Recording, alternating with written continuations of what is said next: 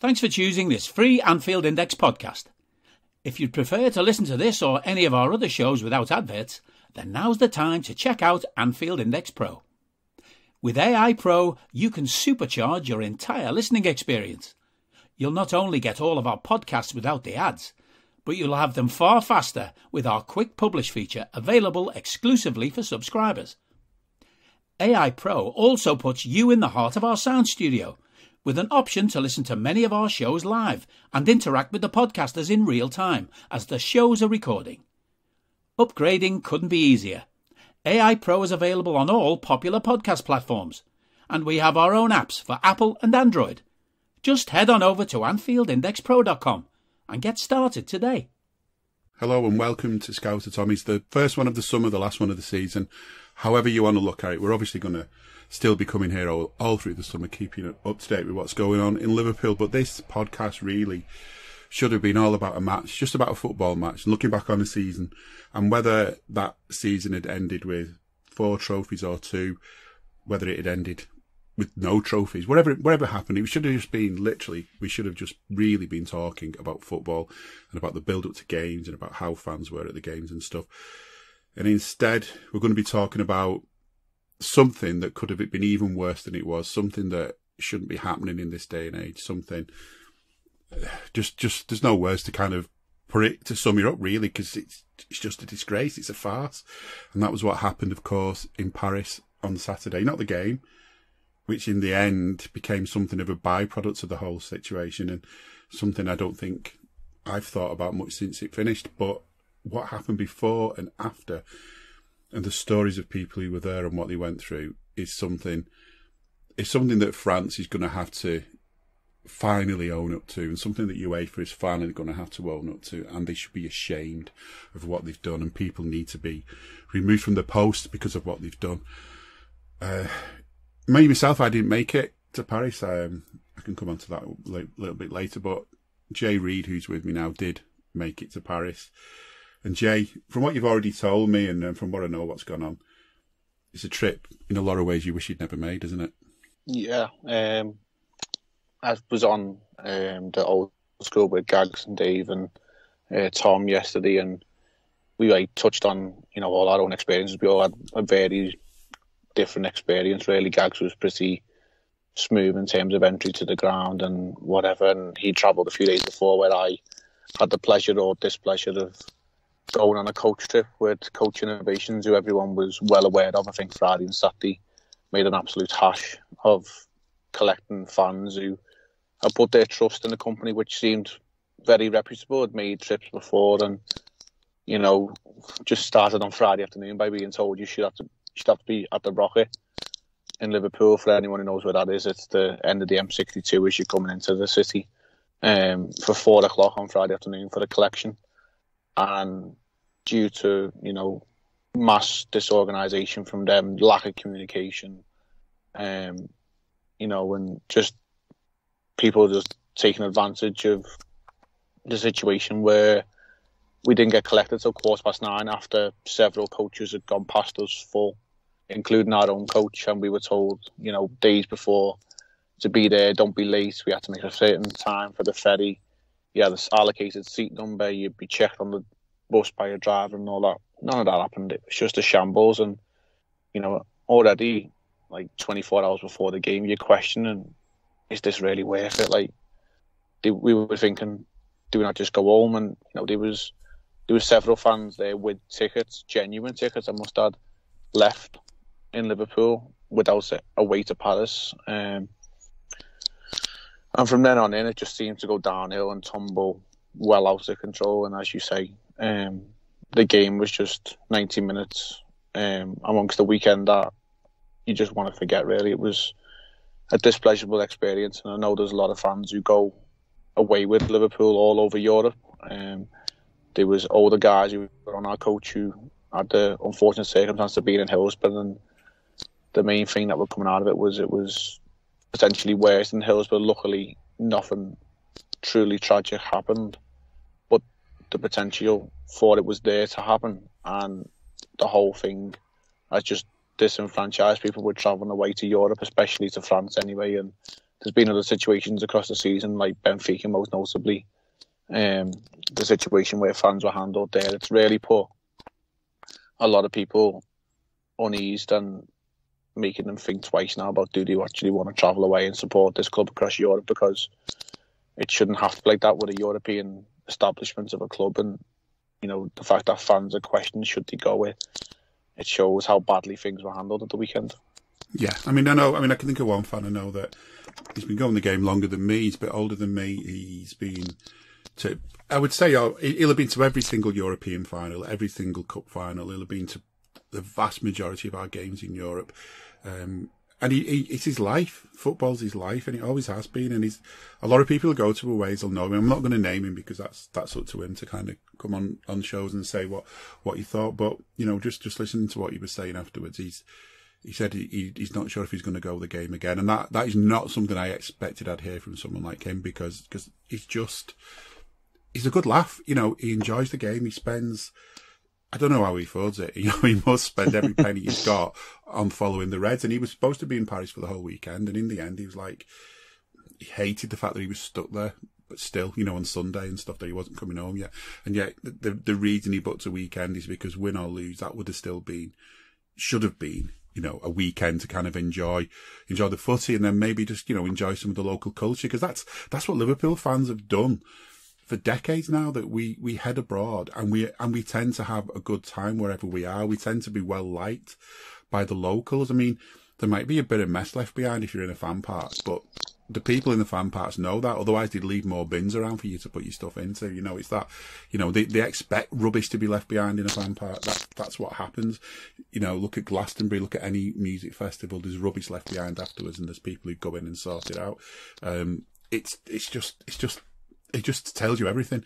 And I think when you said then that we're lucky that there weren't more horrific words that we're using about what happened, and a lot of that I think is down to the fact that a lot of Liverpool fans either have direct experience of Hillsborough or have had it told to them and known about it for so long that they're kind of already on the lookout for the danger signs. And a few people have said to me that they feel that having people amongst the crowds who kind of knew the dangers was helping people to kind of, there's people shouting others to get back because, it's getting crazy down here.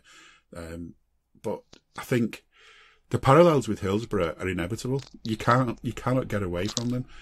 And I think even the parallels to Heysel, which Liverpool fans got charged with manslaughter over what happened in Heysel, and there's no part of me is going to excuse them for what they did. Because, no matter how provoked you are, you've got to draw the line somewhere. And there's a lot more to that, though, than just, some fans getting drunk and wanting to fight. That's not what happened. And the underlying thing to me from Heysel was that if the authorities had acted properly and dealt with the fans properly and done it in a stadium that was fit to be used, that there wouldn't have ever been a situation where anyone could have got killed through the actions of some others. It's like, it's like in America now where they give people guns, and the guy that goes into the school and shoots all the kids is the one that's done it. He's at fault. But so are all the people who armed him. So are all the people who said it was okay for you to have a gun for whatever cooked up reason you had. And I think UEFA, after Heysel, didn't take enough of the responsibility for what they did and what they did wrong. It was just so easy to just blame it all on Liverpool fans, who, yes, Liverpool fans had a responsibility.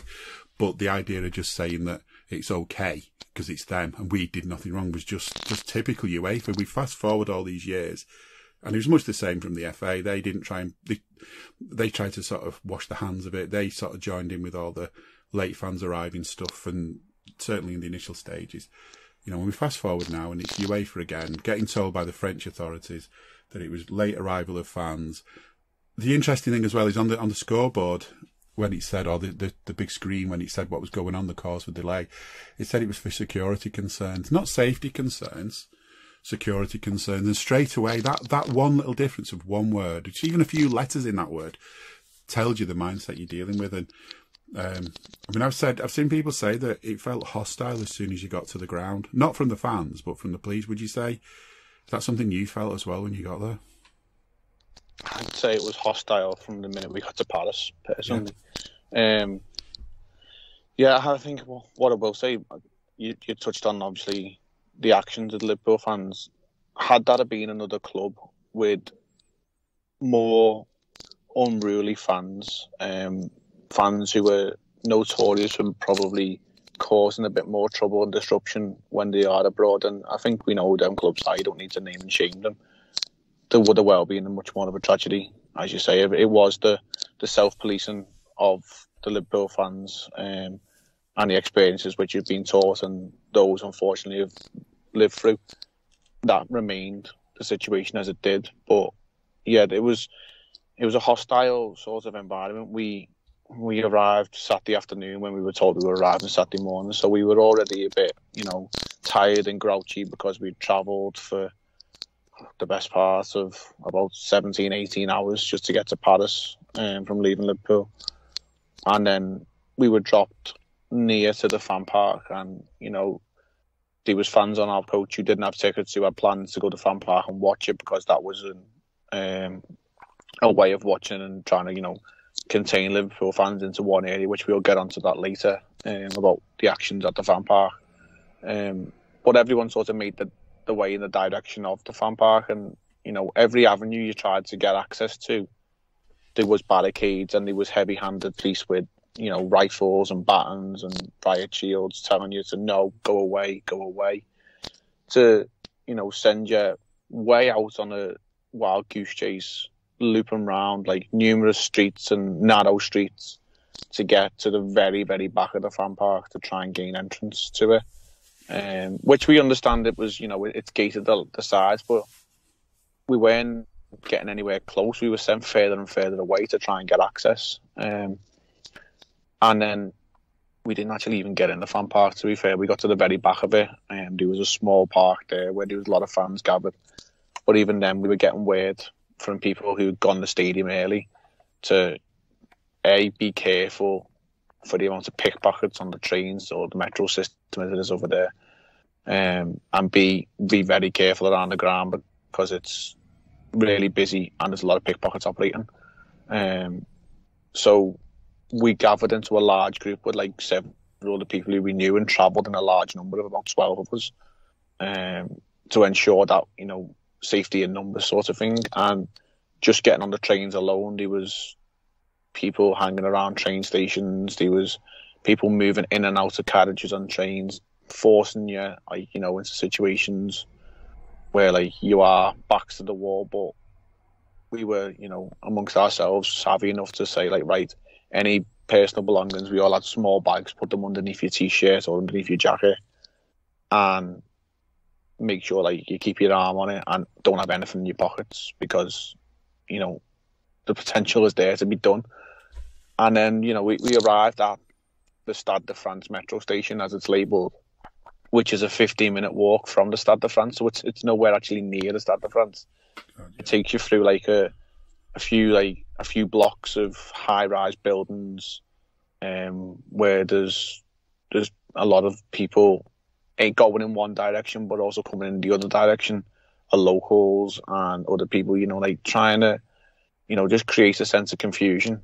And then it was just, we had to go into a subway to underpass what was a motorway, and the subway was no more than 10 people wide, and you're trying to force thousands of fans underneath a subway sort of line to get underneath a motorway underpass to get to the other side. So when we then come out, it opened up for around about 50 to 80 yards, where a lot of people were then gathering as you filtered out of the subway, which for itself had the potential for, panic and crushing because it was underground. And then the police vans, which have been pictured all over the internet, were parked in a formation as to bottleneck fans down past a concrete wall and the police vans with the police in them and outside of them, where you were no more than 3 or 4 each to get through that gap. So the bottleneck situation there was crazy, and you were just led into situations at one after another, and it was all manufactured by the French police or the French authorities, whoever's to blame. Obviously, we see the French police on the ground, but they're also dressed in full riot gear. They know any sort of reaction they were ready to react. They didn't want people filming them because it's a police state and there's a law that's being passed where you can't film the police. So anybody with the phones in the air sort of trying to film and take pictures of what's happening, if they would be able to reach out to you, they would reach out and try and hit your arms and knock them out your hand. So, I mean, why would you pass such a law? Why would you pass such a law? What have you got to hide exactly, isn't it? It's just, I mean, the thing that you say me as well, the thing that keeps coming out, the word that you keep using on this is, as you're sort of describing your journey from one place to another, is police. There's police here, police here, police here, police here. Any event you go to that I'm used to going to, and even in Kyiv for the final we last had against Real Madrid, it's not police that you see on the whole. It's stewards. It's UEFA staff or people who, are doing the gig for UEFA. It's friendly, helpful people who are trying to get you to get from A to B and trying to point you in the right direction so that you don't end up going off the beaten path, so that you don't end up going down someplace you don't want to go or you shouldn't be going, for your benefit in case it's somewhere that's a bit dodgy, and for the residents' benefit because, no doubt people who live a little bit out of the catchment area don't want to be sort of plagued by loads of Liverpool fans in good mood singing songs and stuff, which is fine. Just help, just get stewards. But the fact that it's police tells you straight away, again, this mindset that's been in there, that from the off, they've basically looked at Liverpool and they've thought, they've basically listened to the lies told by the Sun. They've seen the actions of England fans, and let's face it, England fans have got that reputation. They've totally misunderstood what kind of fan base we are. They've done it to other English clubs as well, from what I've heard. I've even had Chelsea fans telling me they had trouble. I've seen Everton fans talking about trouble they had a while back. It's something about the mentality, but it's not even that there's sort of some dodgy police and they're going to deal with it. The fact is the ministers came on afterwards and backed it all up, but they're so bad at lying, the figures don't add up whatsoever. The thing, I mean, when you got to the stadium, when I went to Kyiv, it's a similar thing to yourself. It was sort of a grueling journey. We did it in a flight that we were literally home and back sort of within 25 hours or something like that, with everything all told, never stopped, on your feet all the time. And that's part of the reason why I couldn't really go this time, because my health, not a secret, I've got chronic fatigue syndrome. I manage it quite well, doing great, but just lately it's not been the best. So I didn't fancy sort of risking going to Paris in case it was one of those grueling days. Now I'm just absolutely made up. I didn't go because I dread to think what state I'd be in, having to struggle as much as everyone did just to get to the game and just to get away. It wouldn't have done me any good whatsoever. And yet in Kyiv, despite that being a grueling day in itself, everyone you saw was friendly. Everyone was helpful. Everyone wanted you to enjoy yourself, and they were glad to have you. The people of Kyiv were welcoming of us. And at the moment, obviously, it's a shame Kyiv's being destroyed, but I'd go to Kyiv a million times, wars permitting. Yeah, it was the same with Madrid. To go to Paris. Yeah. We went to Madrid with no tickets and went to Fan Park and found some local bars, and the people of Madrid couldn't be more welcoming. From the minute we actually arrived in Madrid, like helping you out, giving you directions to the Fan Park and going into shops and supermarkets, buying food and drink and stuff, like they couldn't be more helpful. Complete opposite situation to what it was in France. That ticketless thing as well. So this is another one that I want to touch on, because you see it a lot, especially from I'll use the best word I can think of, from the dickheads who just love to score points against other clubs because they've got no credibility themselves. Is this thing about ticketless fans, right? There is nothing wrong with ticketless fans. If you go to a country and to a city where there's a big event going on, as a Liverpool fan, unless I'm mistaken, and this is everyone I can think of who ever does it, the way you do it is you go because you want to be part of that occasion, you want to be part of that atmosphere, you want to be in the bars with the others, and in the back of your mind you're hoping that someone somewhere is going to end up with a spare ticket that you can have. Or maybe someone. I mean, when I went to Kyiv, I didn't get my ticket until I was on the flight over. But I knew before I went I had a maybe 75-80% chance of getting one, because of different people that were kind of keeping their ears open for me. And in the end, I got one on the plane at face value. Great seat, everything, off a great Liverpool fan who wanted to make sure it went to a Liverpool fan, wanted to make sure it went to someone who's going to use it themselves. You don't go as a ticketless fan with the intention of trying to get in and break in. That's not why people go without the tickets, is it? They go Because like I said, you're part of an event, you're part of an occasion, and maybe, just maybe, someone somewhere will have a spur that's come up. And I imagine there's a few did that after what you're saying's happened with the coaches as well. So this is what happens. Yeah, and you'd be a fool to deny the fact that there always is a few chances you go with free tickets to any event, as you say, to Glastonbury, to gigs, major sport events. There will always be a counterfeit market, and people will pay the money and take the chance, and there is no denying that. But the outdated figures of 30,000 people is way out of control. Like, if they weren't willing to accept ticketless fans, why did they put a fan park for 40,000 people on and agree to show the game? It's a complete contradiction. So yeah, they can't say like, oh, we only wanted fans with tickets here, but we also giving you this, this venue or this area for fans without tickets to safely, or what it was deemed originally a safe place to watch the game. As it transpired, it was very far from it. But yeah, like it's just feels like they're coming up with excuses after excuses. And at first it was too many fans, or fans arriving late. Then it was fake tickets. Then it was this. Then it was that. Like, they're literally scrambling around looking for what's at the bottom of the barrel that they can scrape and put out there as an excuse, when the only thing now that I think, compared to Hillsborough, is much more people are aware of what went on. People have got phones, people have got pictures, video evidence. You've got social media now where you can voice your thoughts and opinions.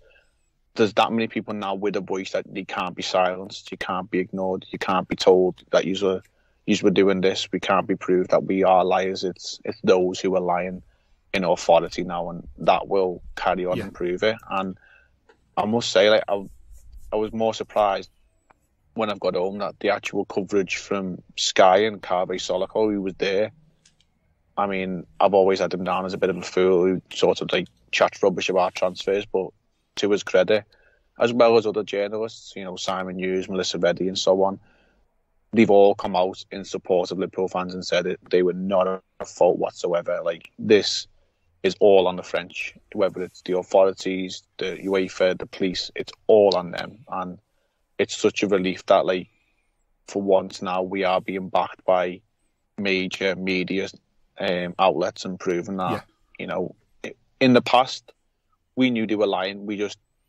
couldn't fully prove it to everyone because they would never listen. When now I think we've got that much evidence. Eventually we will be heard and we will be listened. Yeah, that's it. I mean, for the whole Hillsborough thing, time and time again, I spent so much time talking to people and writing articles and posting on Twitter or wherever else, and just trying to explain to people. And a lot of people were shocked when you told them what happened at Hillsborough, because they'd only ever really heard the stuff that was in the press, and they hadn't really ever had an opportunity to kind of look at it with an open mind and just be sent some information that kind of said, look, here's what happened. Here's really what happened. Here's lots of evidence of it.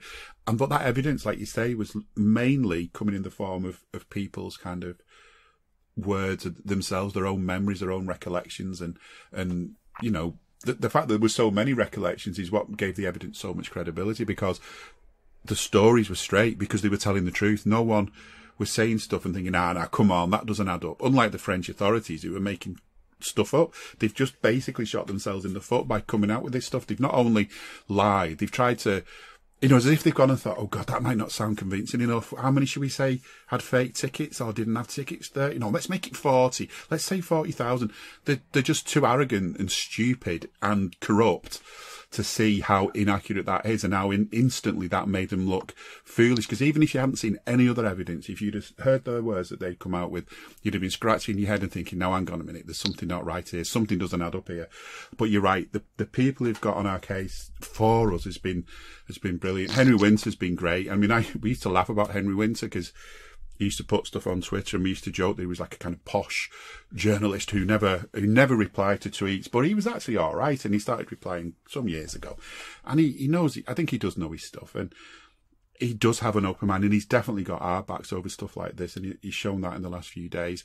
And a surprising one in a way is Roman Kemp, who's the son of Spandau Ballet guitarist Martin Kemp, So for the older generation, for the younger generation, they'll know full well who he is because he's the host on Capital Radio, which is a national station now, the breakfast show host. He was there. He's an Arsenal fan. I know some people have said, why is an Arsenal fan there? But let's face it, there's so many people get to the Champions League through sponsorship and so on. And you'd want to go if you were offered a chance through a sponsor. So I can't fault him for that. He was on his radio show that Monday morning and basically just saying how bad it really was. He couldn't be clearer. You know, he said Liverpool fans were fantastic. Every bar I went to, they were respectful of the owners. They weren't spilling out onto the street. It was great. There was no trouble. I didn't see one fight, nothing. Really, really polite. And he spoke at length about what the Liverpool fans were like and then what it was like with them. You know, he said the second we got there, it was hostility, which is exactly what you just said. And the fact is, for the non-believers who sort of, you know, need to kind of almost be thrown in front of it to see things with their own eyes, it's all these other voices that help add even more credibility to what's being said. And because these are people talking about their own experiences in the same kind of shock that you are. Yeah, I mean, it's just stark contrast to what happened in 1989. Like, we were silenced, where now we're not. And you just hope that, you know, it's now coming out as well. I think in the last 24 hours, like, videos from the Madrid end where they were being held in large numbers waiting to get in, and Madrid fans have come out in voice and saying, no, it was not just Liverpool fans, which the French are trying to paint us with that picture. It was also us that suffered. But what I did say yesterday, as I was on the old school pod, was they seemed to be in a lot faster than us. Like, our end was really sparse. Like, the block I was in was empty for 45 minutes, and then obviously you get the messages that, you know, apparently we were turning up late, when actually the reality was it was the police and security that were holding people out. But the Madrid end was healthily full. But yeah, the people are coming out and now speaking about this and writing about this. It can't be ignored. And, you know, they've got the World Cup, or the Rugby World Cup, coming up, and the Olympics coming up in a few years. I mean, I'd be all for advocating the fact that either English teams boycott that, or they should be taken off. Well, they should be taken off them completely, because it's clearly showing that they cannot handle a major sporting events. They tried to come up with the excuse they were given short notice. Well, if that was the case, don't take the gig. Like, if you can't handle something at that short notice, don't take the gig. You was happy enough to take the gig. You were happy enough to probably take all the money that you wait for throwing at you and everything else that comes with it. But if you clearly can't handle it, and it's proven now that you can't handle major sporting events, then things should be taken off them, because they're not able to provide safe hospitality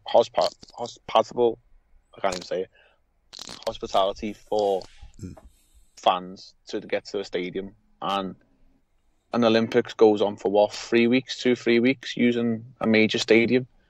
I mean, are they honestly going to be able to provide for that long? Because they couldn't even provide for one night. Exactly, yeah.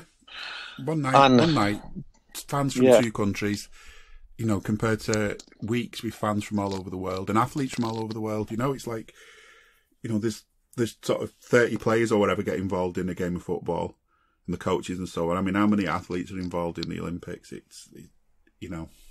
Well, it even went down to the fact, I'm sure someone was saying, the Real Madrid coach was given a large police escort into the stadium, and the Liverpool coach weren't. I mean, I don't know, because it was on TV. I imagine I don't want to watch anything back about it, because I want to forget the weekend. I've not seen it, but I did see someone say it was like one, you know, like hardly any escort for the Liverpool coach, and like, you know, like a army load of outriders for the Real Madrid one, you know. Yeah, and I mean, the whole thing I had in my head was, this is all a setup. Like, this is all a huge setup against us, and you don't want to tie into that the hashtag of "yous are always victims" sort of thing, because, you know, it feeds a narrative of idiots at other clubs. But we were targets for this one. We weren't. You could say we were victims, but we were targets. We were targeted to be given the worst treatment that we could to get into the ground, the worst type of access. Obviously, the team were given, you know, alternative treatment to Real Madrid, and you don't have to look at bloody the referee's performance on the night. It was blatant if it was a referee who was a homer and Real Madrid were at home, that's what you would have called him. But the decisions on the night by him was outlandish, some of the things that he come out with. But it just felt like a one big corrupt setup, and the fact that it was always targeted that Real Madrid are the glorious European club, and these are some rough-ass club from England.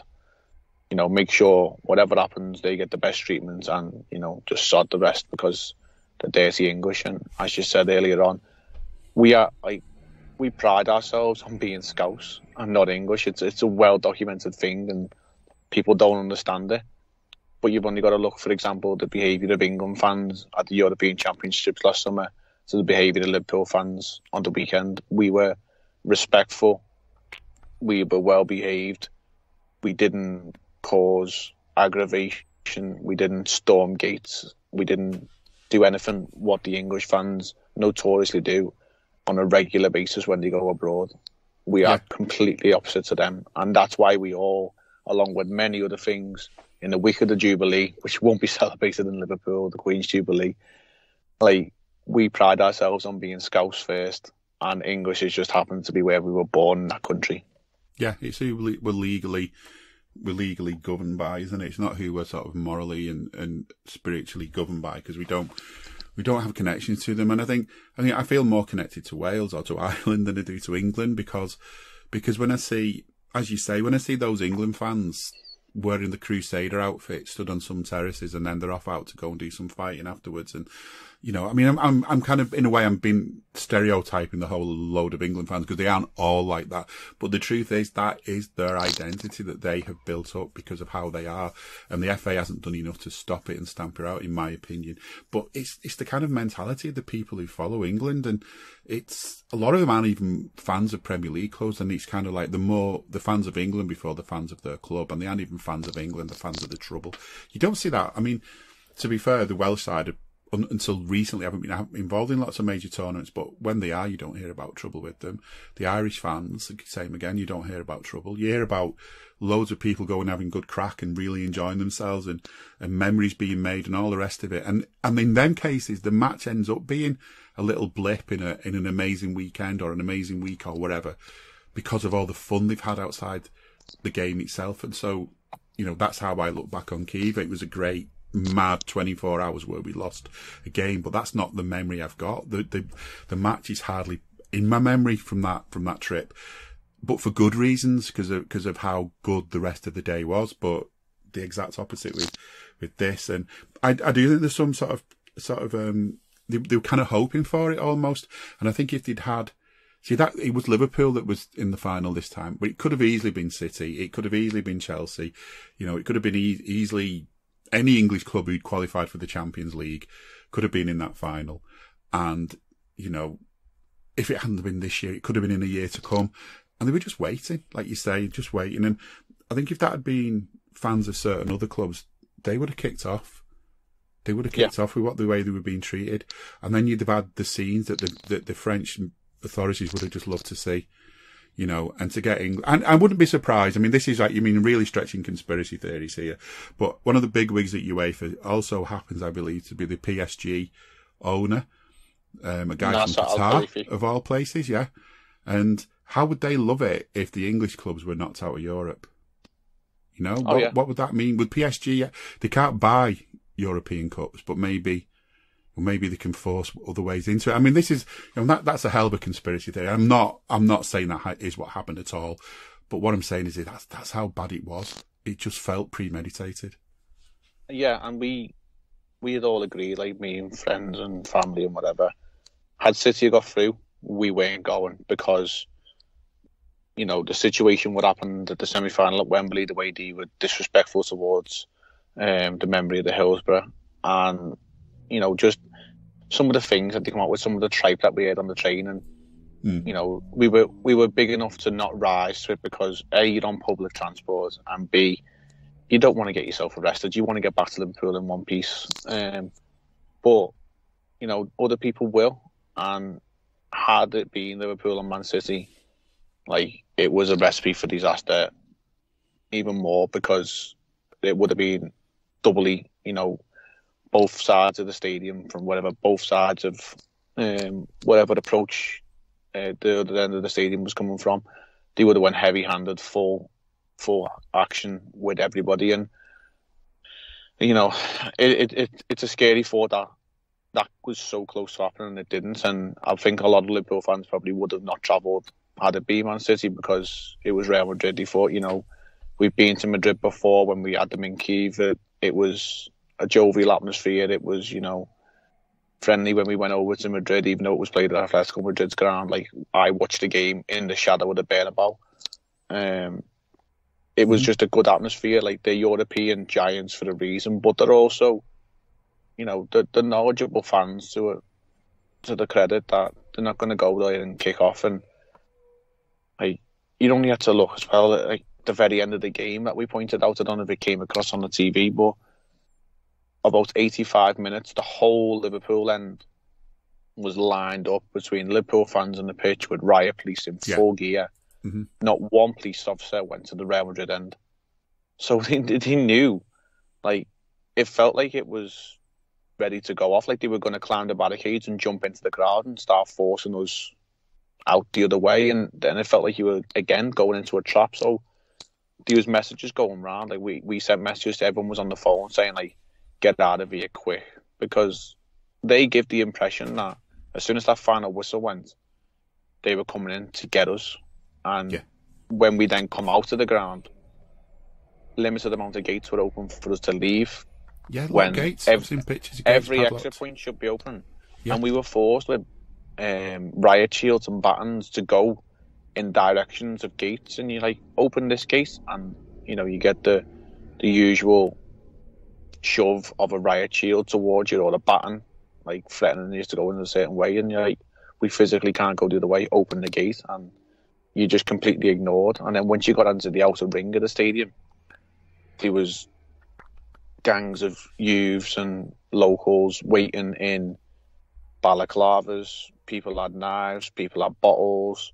They were chasing Liverpool fans. It was just a really, really scary experience. Like, it was like being in a war zone, and you're meant to have gone to a football match. Like, obviously, we were downbeat with what went on beforehand. We were downbeat at the result. And then you come out and you're encountered with this. Like, that shouldn't be happening. And the police are forcing us into situations where they should be policing what's going on in the outside of the stadium. They shouldn't be allowing people to hang around with knives and bottles. However, they were forcing us into that situation. It felt like a whole big setup between the police, the security, the locals, the authorities. And like, the pickpockets were rife. So many people got stuff stolen. It was at the gate when we were trying to get into the ground. Like, as you're getting your ticket out of your pocket, there was locals, pickpockets stood next to the security, as they were so called, checking your tickets, trying to pull your arms, steal your phones in your pockets, and they were doing nothing about it. And like, fans were saying, like, are you going to sort this out? And they give you the old, no English sort of thing. And maybe they don't speak English, but it's clearly evident that these people don't have tickets. Move them on, get them out the way. They've got eyes, and they should have experience. If they've not got experience, they shouldn't even be there. That's why another reason Hillsborough happened, because the match commander had no experience, and he was a coward who gave a stupid order and then pretended he hadn't for years and years and years and never admitted to it. And even when he was finally given the chance to own up to it, he didn't. And that's the kind of people who get these jobs and shouldn't. They're a disgrace, because I know now not all police are bad. Like the Merseyside police who went there and have said the fans' behaviour was exemplary. They went there as observers and said the behaviour was exemplary. And I hope people within Merseyside police are going to raise this in whatever kind of, you know, within their world, if you like, of, you know, with other police forces, however you do it, they need to send a message to them that they've got some learning to do in France. And I wonder, because, like, I mean, one guy got onto me, you know, and he said, and he was in shock. He messaged me, a friend of mine, and he said, we were tear gassed on the way out, kids and women everywhere, people in wheelchairs. The police were laughing as he threw canisters and sprayed. And he said, you know, seen a lot in all these years, never anything like this. Calm fans exiting the stadium. Once out, the police were gassing everyone. And and you know what? With the gates being shut, directing everyone down one way, making them disorientated, making them ill, making them eyes streaming, all the rest of it, leaving them in shock and in distress and in fear, and you're directing them straight into where all the gangs of people are waiting to do all the pickpocketing and the mugging and everything. Jason McAteer's wife and son got attacked. His wife got a phone stolen, they're bruised and battered, and it's disgusting. But was it done deliberately? You know, you watch things like Line of Duty or something on the TV here, and you hear about, you know, there's corrupt police officers arranging things to happen and stuff like that. Was that, it almost feels that this is what happened, that there's some corruption in the police somewhere, and they said, lock all the gates, send them all down that way, pelt them with tear gas and all the rest of it, and then our mates who do all the crime stuff, that, you know, the sort of mafia side of things of the police, we're going to go and make arrangements with them that they can get easy pickings of everyone's phones and jewellery and everything. It's just, there's just too much that's bad. And because of this, there shouldn't even be a question. The Olympic Committee and the Rugby World Cup people, whoever they are, should instantly be saying that both of those events are under review. And they need to say that clearly and unequivocally that they would not stand for that kind of treatment at their events. Otherwise, they're just as bad, and it would suggest that money again is just a thing that reels them, and that sort of brings me on to UEFA, because there's been a lot of talk that sponsors are kicking off about it now, because one thing about all those people going to the game who aren't fans of either club and get tickets, a lot of them will be getting tickets because they are somehow working with the sponsor. They might be guests of the sponsor in some way, and the sponsors have had people that went to the match as their guests were also getting attacked and tear gassed. And is this the only way we're going to get through to UEFA, is to get the sponsors to threaten to pull their money? It could well be. I mean, money seems to be the underlying factor in everything these days, especially when it comes to football. It's, you know, it's a business. Especially at the top end of the game anyway, and even at the bottom end, it's a business to an extent. But, you know, you referenced Nasser Al-Khelaifi before, the PSG owner. He's got his fingers in all sorts of pies at UEFA, and, you know, they're dragging the competition into different realms in 2 or 3 years or whatever. They're trying to change this, that and the other. And it just feels as though it's like all driven towards the money-laden clubs with dirty money, not genuine money. You know, like, people can earn money in whatever varieties and ways that they want to, but, you know, the dirty oil money clubs and the ones who are cheating the system and doing anything they can to get to where they feel like they should be, are ruining the sport. I mean, I had the pleasure or displeasure of having Simon Jordan on TalkSport earlier on when I was in the car, and they were on about the Chelsea takeover, and he said, like, you know, there was a Chelsea fan saying Roman Abramovich deserves a statue outside the ground, and he was aghast. He was like, absolutely not. He came in, and he was part of the reason football's what it is now, because he spoiled so much money into the game that other clubs felt like that was the only way they could do it. And, you know, it was dirty money, his connections with Putin and stuff and so on and so forth. Everyone knows, like, all that stuff in the background with Abramovich, but the underlying factor, what he said was, he come in and he put that much money into the game. He sped up the downfall of it being a sport and it being a business, and that's coming from him of all people. Yeah. You know, like, he says some awful stuff, but he does say now and again a few things that are actually quite right, and that was something I sat there in agreement with, thinking, you know, he's saying the right thing. He's one of them, isn't he? I mean, he's one of them people who, like, I mean, you could argue that old saying that a broken clock's right twice a day and all that kind of stuff, but he does sometimes come out with stuff, and I mean, I'm sure as well, if you actually got the chance to sit and chat with him over a pint, you could talk him round to stuff on the things he's wrong about as well, or at least you'll maybe get a better understanding of why he says what he says. Because, I mean, the thing is, people like that, the only reason TalkSport put them on is because they say stuff that's controversial that they can take a few sound bites from and stick out on the social channels and keep drawing people in the next day, and they can play it through other shows in different bits of jingles and things that go on. So that's their role, and it's like kind of like the Piers Morgan kind of person. They're just there. Every so often Piers Morgan says something you agree with, but he's only taking a stance that he thinks will get him some more attention half the time. But the thing is, doesn't mean what he's saying he's wrong on those occasions. It's just his motives are not what they should be. it's good though that you know we've got all those kind of people in the media, but there's just this sort of universal agreement that Liverpool were badly treated, that UEFA are corrupt, that the French police are corrupt, that the French government are probably corrupt as well. That you know that this is an international scandal. That you know it's another. There's part of me thinks, because of things like this, I'm almost glad we're not in the EU, but really I'm not. I'm disappointed we're not in the EU, because I think we'd have more clout to go to the EU and say something and say this isn't right. Can you please sort this out? The UEFA have said they're going to do an independent investigation. The trouble with that is that they've got an MP from Portugal to do it. Now I'm going to be open-minded about it. Apparently, you know, it's probably okay, but the truth is, it's lying politicians that put us in these situations.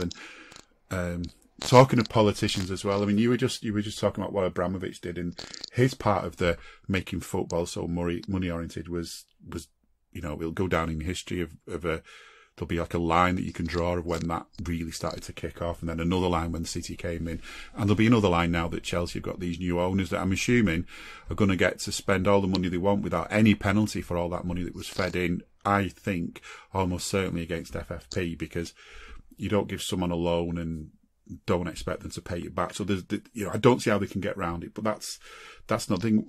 Where it kind of kicked off in a lot of ways was someone. Back in the day, he was the chairman of a football club, one of the clubs that was in the first division that was going to become the Premier League, and they were trying to talk about a new TV deal. And he got wind of what had been offered by ITV, who at the time had been the only sort of broadcasters to show any live football on TV. And he then went, he was also, as well as being the chairman of Tottenham Hotspur, he was also the chairman of Amstrad, who made set-top boxes for satellite TV.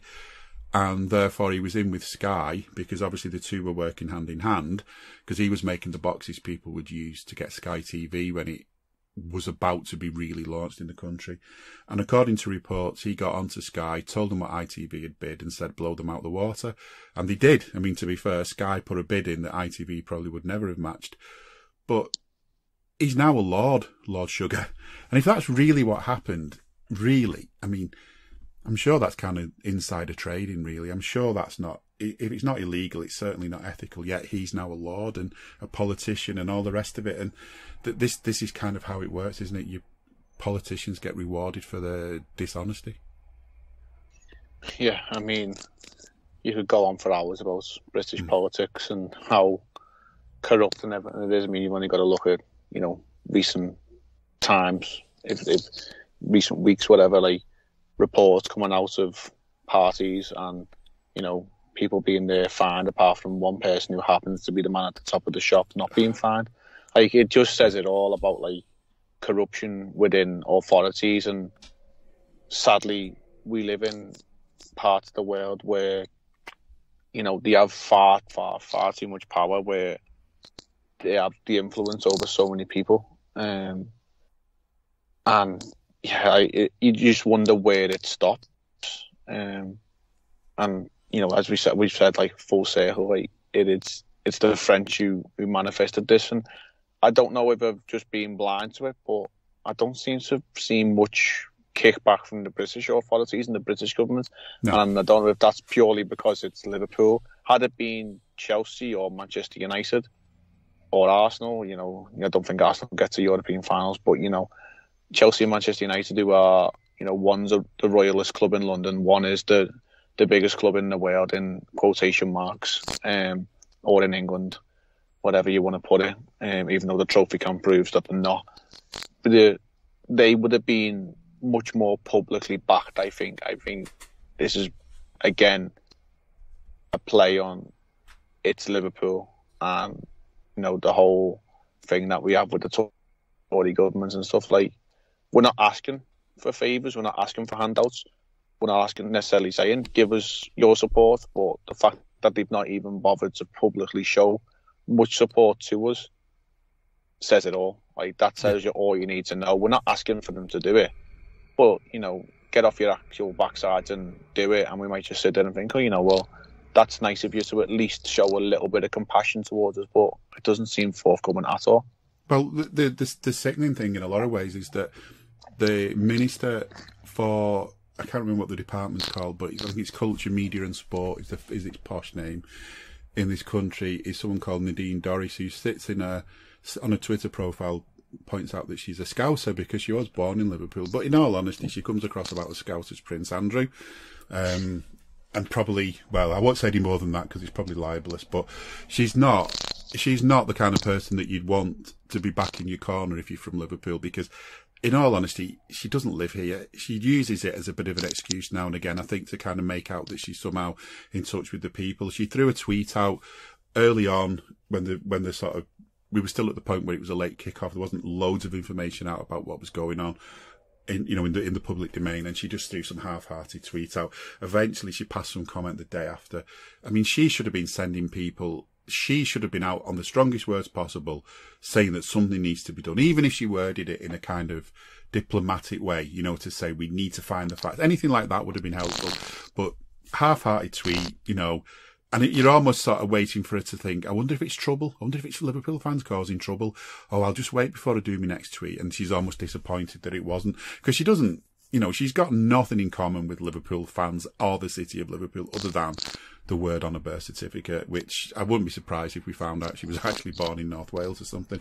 But I'm nothing against the people of North Wales. I wouldn't want to put her on you, but this is it. And what I've loved though is, just quickly on politicians as well, I'm going to quickly say, Sadiq Khan, Liverpool fan, Mayor of London, Labour politician, Labour Mayor of London, he was at the game.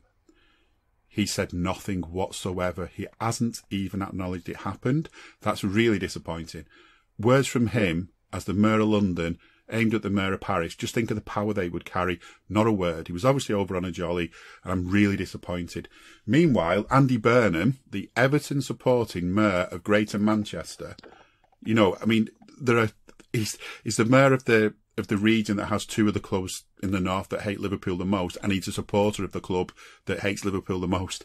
Yet he knows this isn't about football, and he said it's clear Liverpool supporters have been seriously wronged by UEFA, the French police and government.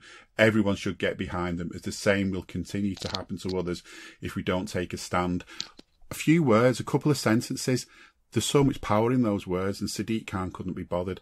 But thankfully, and I think we're going to prove this, we've had to prove it before, we know the politicians don't help us, but we also know we don't need their help, because we've managed it before. And what I'm delighted about this time is just how much the club are getting behind this campaign and getting on our side and getting the word out. Even Tom Werner, I don't know if you've seen it, he sent a letter to the French minister that was coming out with some of the bullshit, making it clear that this is not good enough and demanding an apology.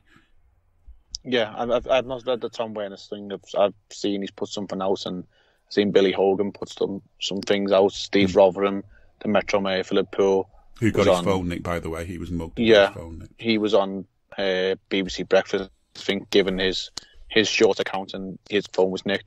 Ian Byrne, the Labour MP for Liverpool, was there. Was also at Hillsborough. He's been on TV giving his account because he said how bad the scenes was and how similar it was to Hillsborough.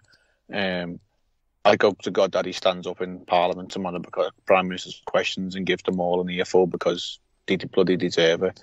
They're on holiday at the minute though, aren't they? So, well, when are holidays? When I didn't know, but I don't pay that much attention about it because I don't know whether they're in their house, what they're doing, who's up, who's down, what job they're in, and everything. Because they all just fiddle it around to please themselves. But there is a couple of people within reputable positions, and the fact that the club is strongly putting it out there, and there's a survey or questionnaire, for fans who were in Paris to fill in and give their accounts, and it just adds more weight to the support that the club are going to go in with. And I don't know how we're going to deal with it. Like, you don't want to not be in the Champions League because it's the Premier European competition, but you feel like sticking two fingers up to them and saying, sod your competition. Yeah. Because look at the way we're treated. Yeah, I feel like, we're going to do the Super League, but we're going to do it properly now. We don't need you. Get other clubs on your side, because I know we won't be the only ones who feel worried about this. Yeah, and next year's finals in Turkey and Istanbul, ironically, the scene of 2005, and deep down, Liverpool fans will really, really want to get there and win that. Not only because of the historical connection to 2005, but again, to put two fingers up and say to UEFA, well, sodgers, this is what we can do. We don't care about your lies, your conspiracies, and all your manifestations of corruption. We will do it our way. And we know we've been to Turkey before, and we know how well we're received. A lot of people in Liverpool go on holidays to Turkey. It's a really popular destination for people from the city, as well as from like people around the country. But a lot of people feel a connection to there. I'm sure anyone who knows anybody in Liverpool have been on holidays to Turkey at some point in their life, and they all say positive things about it. So we would really probably want to get back there. But on the other hand, we really need to, stick it to UEFA one way or another. I don't know how it's going to happen. I've always gone the game, and when you're there, the Champions League anthem, it makes the hairs in the back of your neck stand up. It gives you that little feeling of like nostalgia, like from when you're a child watching it on ITV, when it used to be free to wear, and now the privilege of going the game and hearing the anthem. I fully expect that to be booed. Like Man City fans boo it for their own idiotic reason that they think they've been mistreated, but that's their own doing. You even have a Spotify playlist, don't you, when it's when you're getting near to a final and things like that. It means something, but now, I don't know, it's our history is like embedded, it's a silver line that goes through our whole history is about those European Cups, all those versions of big ears that we've won. And yet, the fact that it's UEFA's thing is, I don't think we'll let it tarnish the name of the cup, because I've always said this, the football and the clubs and the people and all that, that's what football is. The corporate people, the greedy people sat in boardrooms cooking up schemes to make themselves even richer, they're not football. I do think football will carry on despite them. It's just, I think we've given them too much time now, and I think we've got to find ways to get good governance. I know nothing will come of it, but in this country, the government are supposedly trying to get new governance to football, and because the FA are hopeless. The FA have never. The FA are partly responsible for what happened at Hillsborough, and they're a big, horrible organisation that puts fans last. And one of the reasons I'm mentioning that is because this is another thing that wound me up. You were talking about people without tickets and people struggling to get tickets and all the rest of it, and the fact that fakes became a thing. The FA love to do it at Wembley. They give a fraction of the tickets to each side, and most of them go to other people in the FA family. UEFA are no different. Loads went on some ballot that anyone could apply to months ago without knowing who was in the final. And so what happens to all of these tickets? Because when you look at that stadium, apart from all the empty seats from the people stuck outside, there weren't very many that weren't either in white or in red. Most of those seats in that stadium were either Madrid people or Liverpool fans. Madrid fans, Liverpool fans. Now, given that there was such a tiny fraction actually got sold officially to Liverpool and Madrid fans, where did the rest come from? And basically, they create a market for forgeries, and now they're complaining that there's some kind of industrial scale forgery going on. If the only people who could get tickets to a match knew that you had to get them from the club, it would be so much harder to get away with selling forgeries, because you'd have to have some link to your club to get your ticket. Yeah, I was lucky enough to get one through the club's ballot, and you had to go on the club website, log in prior to getting a ticket to prove that you were, obviously the system recognised that you were eligible. Select your seat, and then there was two of us, so you have to obviously designate who's having what ticket. If you try to designate it to someone else, it doesn't work. So like the club, for as bad as they are with like the ticket system, and we can go into that one forever, but the way they done this was, you've got to be proven to have got an actual successful ballot application, and then you get the ticket sent out on a recorded signed for delivery, or you can go and collect it at the ground. And I chose to get it recorded and signed for, because I just don't have time to drive to the ground and wait in queues for it. But when they come, they check your name and whatever and hand it over to you.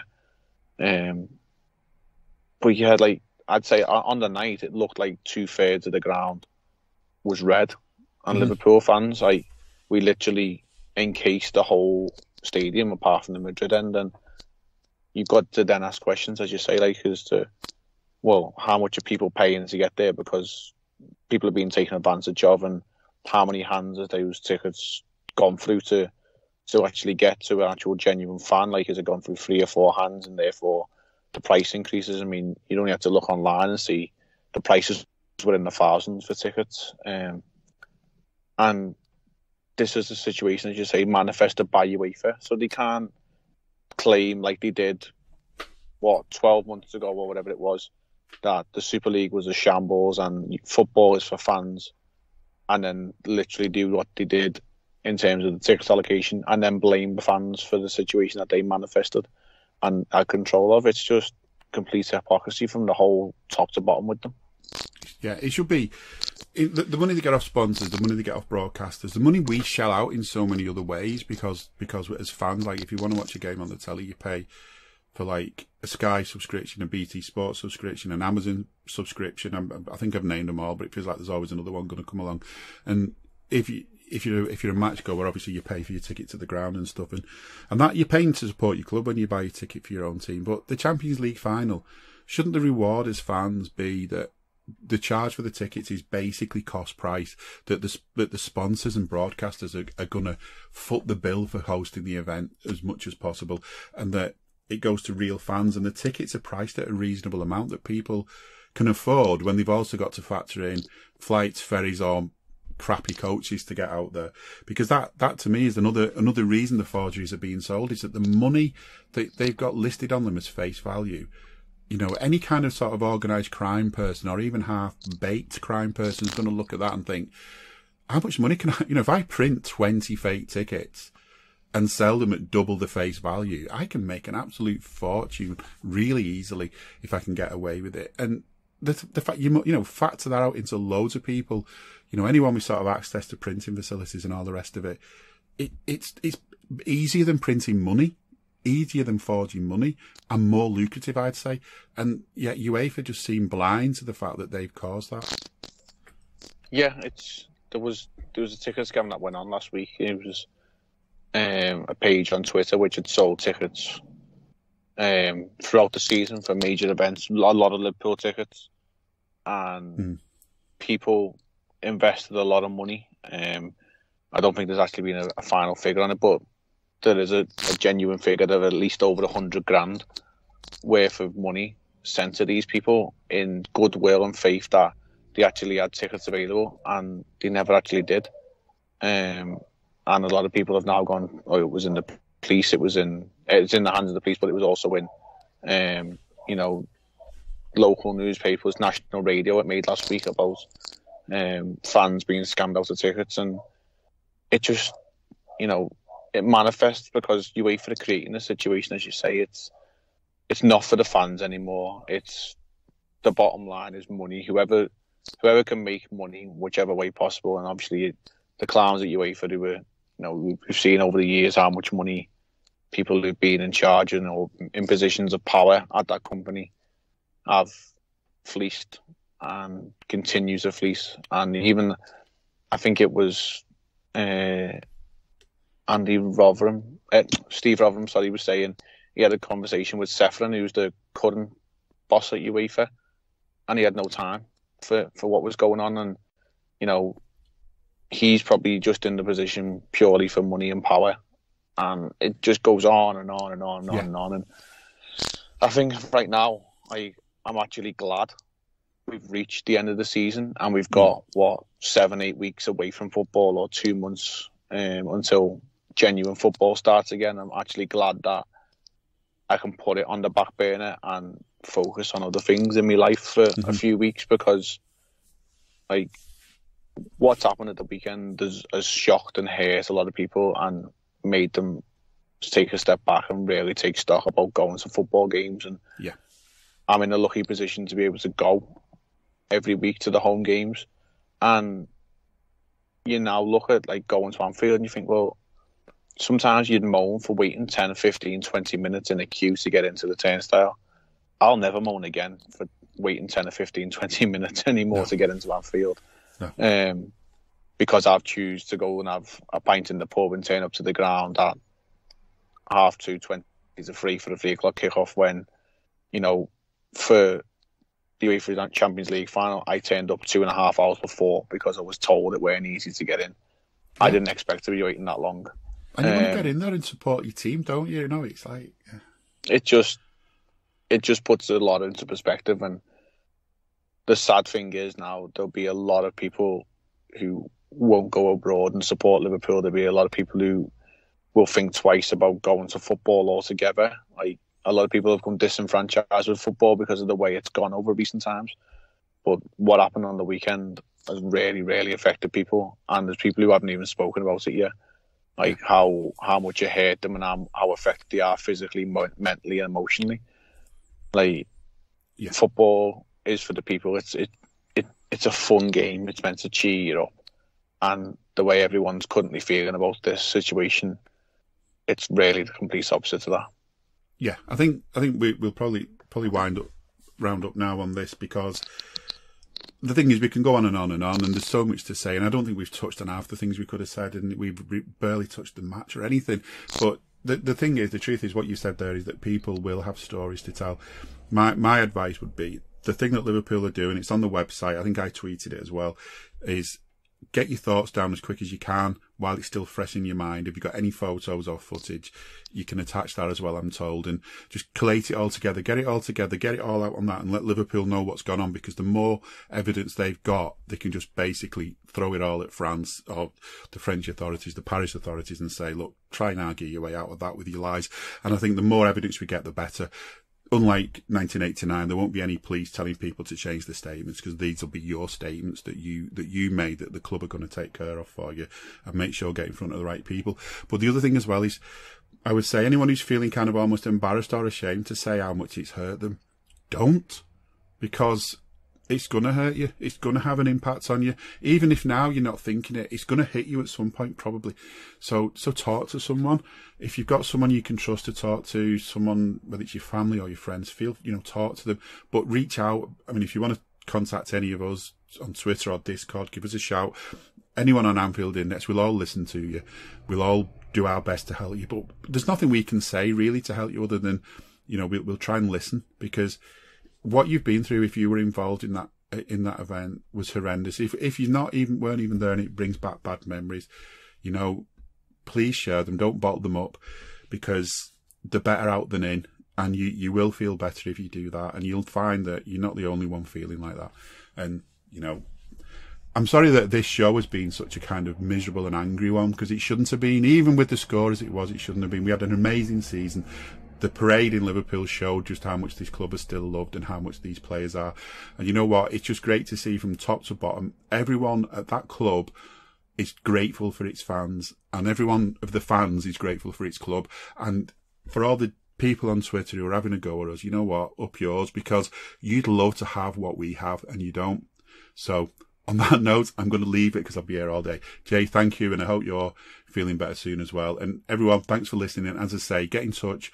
We won't go away over the summer. We'll have loads to talk about, but if we do have a bit of a rest, don't take it out on us, because maybe we need a bit of a break. But I'm sure we'll be back soon. Thanks for listening, and for now, goodbye. We hope you enjoyed listening to this Anfield Index show. Please be sure to subscribe to our channel so future podcasts find their way to your device automatically. There's nothing quite like fan engagement, and we'd love to know what you think of anything discussed on this show. The best way to get in touch is over on our free Discord community, where both podcasters and listeners debate the hottest LFC topics 24/7. Sign up free now at anfieldindex.com/Discord. You won't regret it. You can also follow us on Twitter at Anfield Index, and find us on Facebook by searching for Anfield Index. Oh, and before you go, we'd love it if you could leave us a 5-star review on your favourite podcast app.